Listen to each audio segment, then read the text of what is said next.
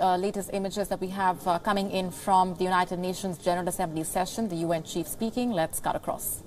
It's raging across the country from air, land and sea.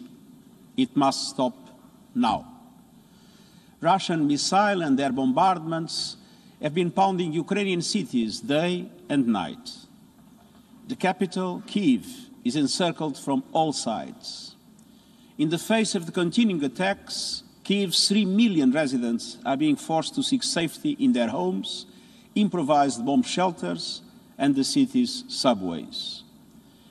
The Ukrainian government has distributed a meaningful number of arms to the population with the stated objective to participate in the defense of the country.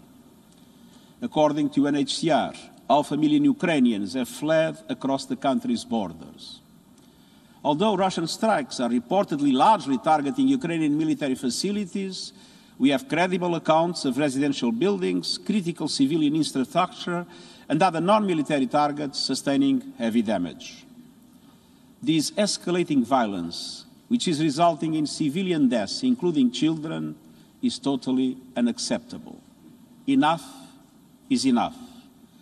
Soldiers need to move back to their barracks, and leaders need to move to peace. Civilians must be protected. International humanitarian and human rights law must be upheld. The sovereignty, independence, and territorial integrity of Ukraine within its internationally recognized borders must be respected, in line with General Assembly resolutions. Mr. President, we are facing a tragedy for Ukraine, but also a major regional crisis with potentially disastrous implications for us all. Yesterday, Russian nuclear forces were put on high alert. This is a chilling development. The mere idea of a nuclear conflict is simply inconceivable. Nothing can justify the use of nuclear weapons. Mr. President, we face what could easily become Europe's worst humanitarian and refugee crisis in decades, with the numbers of refugees and internally displaced multiplying by the minute. I am grateful for the compassion, generosity and solidarity of Ukraine's neighbours who are taking in those seeking safety.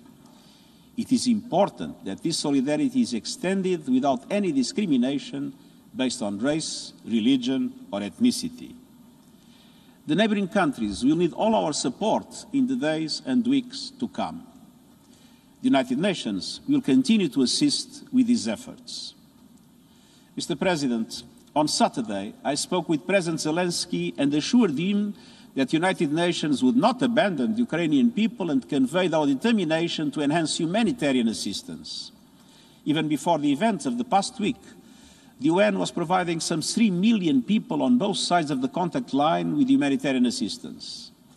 The United Nations is now working 24/7 to access humanitarian needs and scale up the delivery of life-saving support to many more people desperate for protection and shelter, particularly women and children, elderly people, and those with disabilities.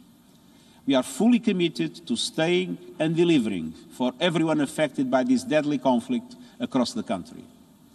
Some of our personnel are expanding existing programs, and others are preparing new operations to get help to those who need it fast.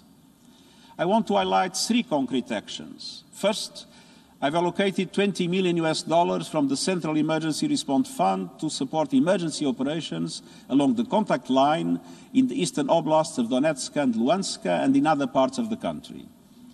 These will allow us to help more vulnerable people get the basics, shelter, food, water and health care as soon as possible.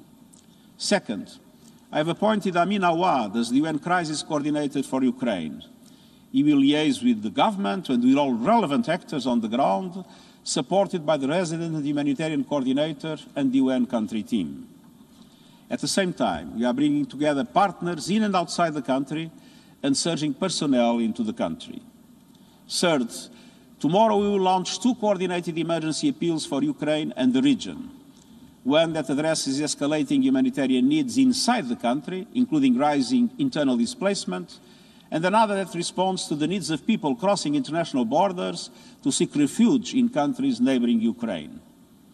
As we ramp up our efforts, It is essential that the safety and security of UN and associated personnel in Ukraine are protected in accordance with international law, and that humanitarian access to vulnerable people and communities is guaranteed.